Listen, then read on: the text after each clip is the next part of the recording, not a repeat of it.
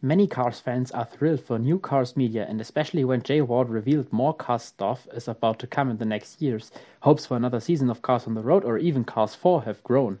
Today, however, we will speculate about the possibility of a short or series based on Mattel's Global Racers Cup line, because quite some things about that series, its marketing in particular, have made me suspicious. So at first glance, the GRC is merely more than a typical Disney Cars Expanded Universe line, similar to the Cars 2 themed T-Rock Championships or the Cars 3 based XRS competitions. During its annual investor meeting in March, Mattel advertised the line as followed. The Global Racers Cup will have Lightning McQueen host a racing invitational with racers from around the world. That's very familiar from the T-Rock line and suggests there might be a storybook following the diecast line. A book was indeed released for the Neon Racers, for instance, but also recently for the Glow Racers. Yet, the investor presentation further talks about more toy innovations with new storytelling developed with Disney in context of the GRC. While the term toy innovations equals what the presentation in the prior years said about color changers and glow racers, one thing is striking to me. Storytelling with Disney might indeed just allude to a storybook. However, Mattel has never stated anything similar about the glow racers, even though a book was released for that line. We may argue that Mattel would not be involved in Disney's and Pixar's work on Cars media, yet we should also bear in mind that they have never contributed to a Cars-themed book either. In contrast to all sidelines, including the most recent entry of the Glow Racers, the GRC is launched within the mainline. So why has Mattel decided to take a different path than usual?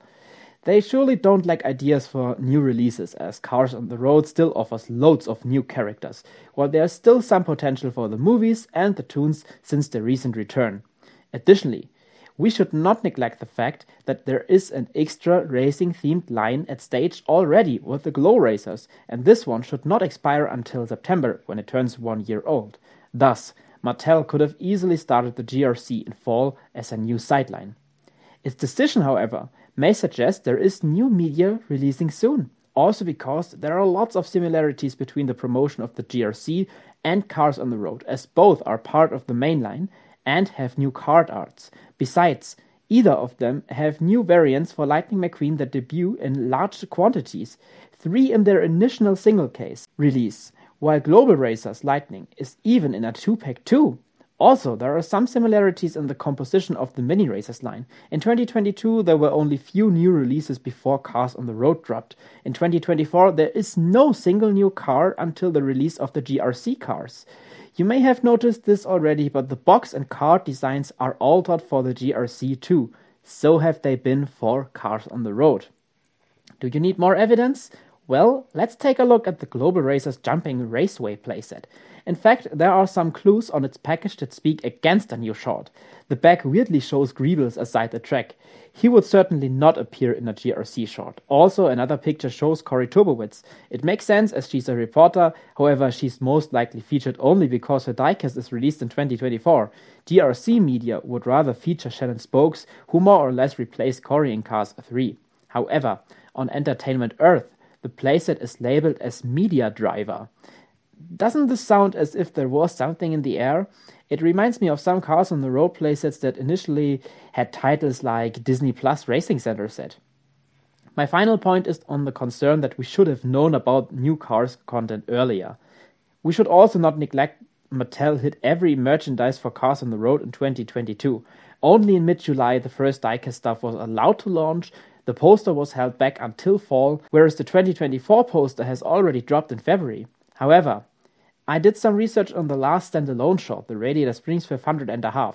According to my findings, it was first revealed in March 2014, and its original release date dates back to May of the same year. In fact, that's only 2 months away from its initial reveal.